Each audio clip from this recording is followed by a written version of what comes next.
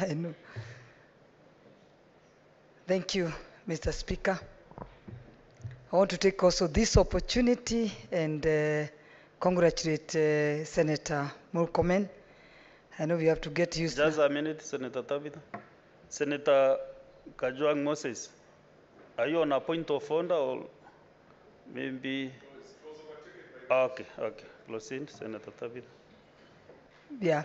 Also, I want to take this opportunity and thank Senator Murkomen for his new appointment as Waziri of Roads. I know we'll get used now to calling him Waziri of Roads soon. So congratulations, Murkomen. You may never know. Me, I'm very new in this house. I've been an outsider. You may never know, so I'll talk on behalf of the outsiders, that we all knew that we had somebody we could rely on when they were in this house. Anytime, like me, I know I've gone through a lot of challenges, but anytime I was going through those challenges, I know you always called me and assured me that you are behind me and the support that you always give me. And even when I also wanted to come to politics, I remember you are the first person, you may never know, you're the first person to call me and tell me I've made the right choice. So I'm talking as an outsider, but I know we need more Murkomen in this house. As we continue doing whatever we'll be doing in the next 5 years, remember, the outsiders look at us.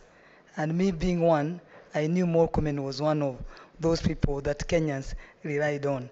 So I'm sure we'll work hard to ensure we fill the gap and enter into the shoes to ensure that even us, people outside, can rely on us and know that whatever will happen,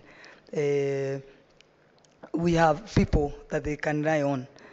And now, being the Minister for Roads, and you've promised that you're going to work for all of us in Kenya, you look not in a political way. I remember, and I know the senators, some of the senators who visited Keroche, it's about 1.85 kilometers. I'm not whatever for myself, but it's about 1.5 kilometers. But they were really shocked to see the pathetic, how the road is pathetic. So, and when I asked the last government to make that, whatever they were asking me, how many votes will we get out of that road? So I know you'll not be looking at that, you'll be looking at how much is coming from that company. So a company able to pay over 200 million a month should be done its road, which is only 100 million, worth 100 million. So for me, is to wish you all the best, and to say that I'm very sure this government that has come on board and the CSAs that have been elected, His Excellency will give them now the free hand to make the decisions, because the last government, I know we had a government that had all the ministers, 22 or 23, but none of them could make any digital decision. So I'm very sure outside there, the business community, the people of Kenya are watching to see that this cabinet will ensure that it works like the way Kibaki cabinet worked, where Kina Dr. Oburu was assistant minister, and you could even rely on an assistant minister, not even a full minister. So here we are now waiting and watching and praying for you to ensure that that cabinet does what Kenya deserves to be done for.